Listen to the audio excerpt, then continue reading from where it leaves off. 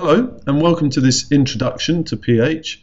pH is basically a kind of a backwards way of looking at concentration, so bigger numbers kind of correspond to smaller numbers, but we'll see what that means in a moment. Okay, so hopefully we'll know what we mean by the pH scale, and we'll have a good idea of what pH actually measures, and then we'll have a look at some strong acid and strong base solutions, and then we can see if we can actually go some way to predicting what their pHs will be. Okay, well here is the pH scale, which people often picture as being from 1 to 14, but it's probably a bit better if we think of it as going from 0 to 14, even though you can have numbers outside of this range too. Okay, low pHs, so that's pHs of less than 7, are considered to be acidic pHs.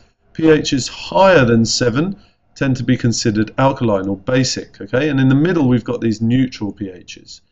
In actual fact, you don't have to have a pH of 7 to be neutral, but if you're in year 11, we won't worry about that. It's only in year 12 where you have to really cover that. Okay?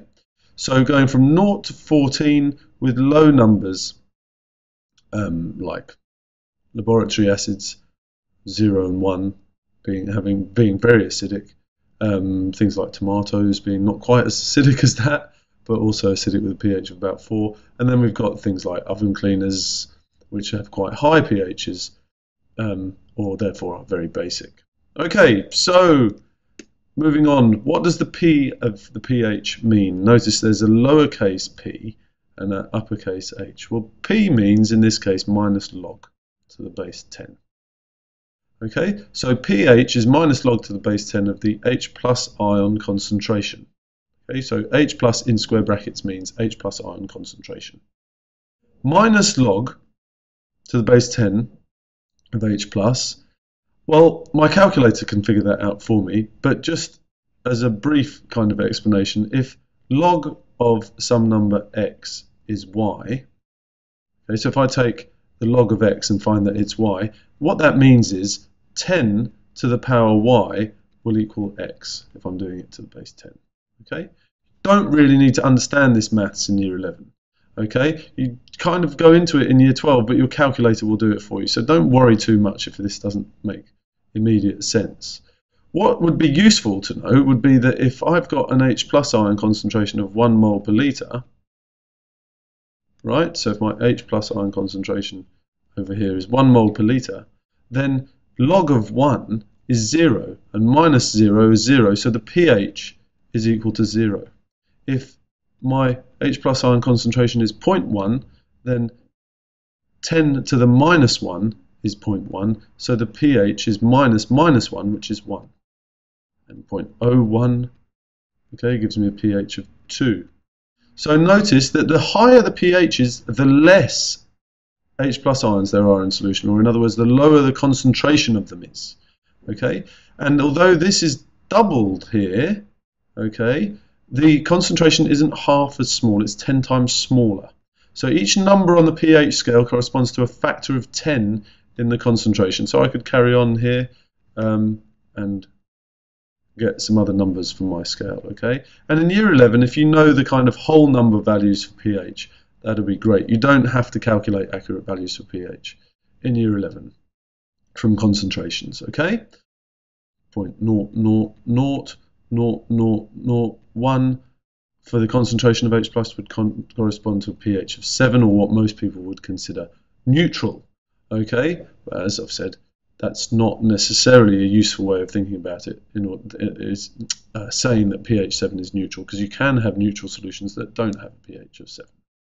Okay, so really, from an year 11 perspective, know that if the pH is going up, the solution is getting less acidic or more basic, okay, and that basically the pH tells us something about the concentration of H plus ions. The bigger the pH is, the lower the concentration of H plus ions, and for every number on the scale, there's a factor of 10 change in the concentration of H plus. Okay. Let's just have a quick look at some acidic solutions. Let's say I had 1 mole per litre HCl. Okay, I know that's a strong acid, so that's going to give me all of it is going to turn into H plus ions, so the concentration of H plus is equal to 1 mole per litre.